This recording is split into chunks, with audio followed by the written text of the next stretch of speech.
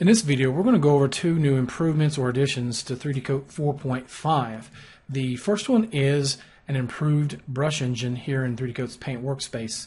The other is the ability to apply flat thumbnail images here in 3D Coat's PBR material palette. So the first one is an improved brush engine, and the main improvement here is the ability to fluidly blend between light opacity values and darker values. Okay, so let me try and demonstrate that quickly. And I'm going to choose the third brush draw mode that will modulate radius, depth, and opacity with brush pressure. So with the color channel enabled,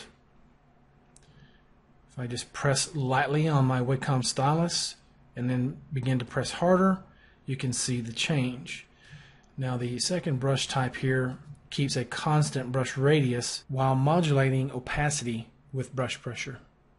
You'll notice how it's much more fluid now and more precise. Previously it was a little bit more splotchy, and therefore you might have to make multiple strokes to try and get the effect you're after.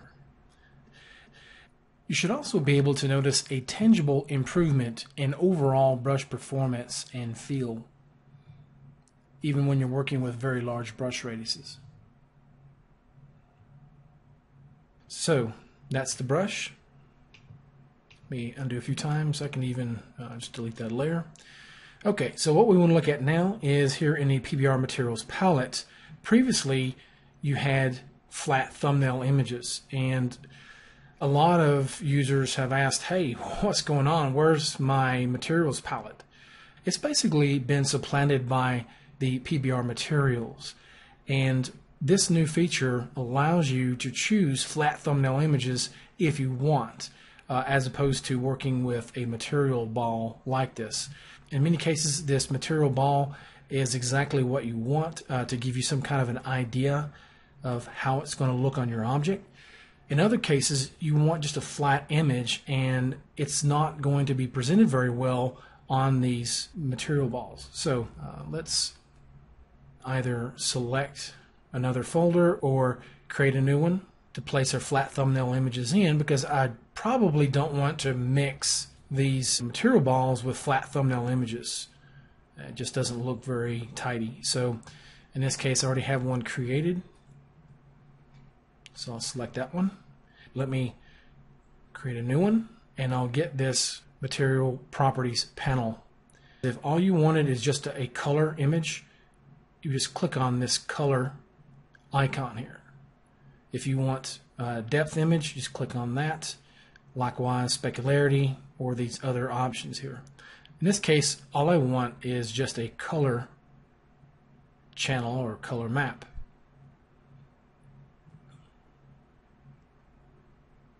And so maybe I want something like this. And here in the preferred mapping option list, you have from camera as a default. If I leave that chosen, then when I hit OK, it's going to create a flat thumbnail image for me. Okay, and when you hover over that, just as with the material balls, it's going to give you a larger preview. And you can reset the size here in this preview options panel. And when you're done with it, just click close. You could click this here as well. So what if I want a material ball with image like this wrapped around it? Let's click new, and I need to select the image.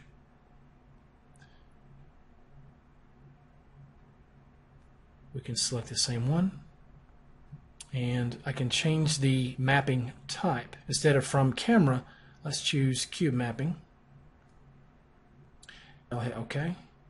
And if I want all of that default color removed and I want just the color from the image, what I can do is right click on that, choose PBR Material Editor, and right here next to color you have this drop list here, and choose replace, and it's going to replace all that default coloring with the image itself.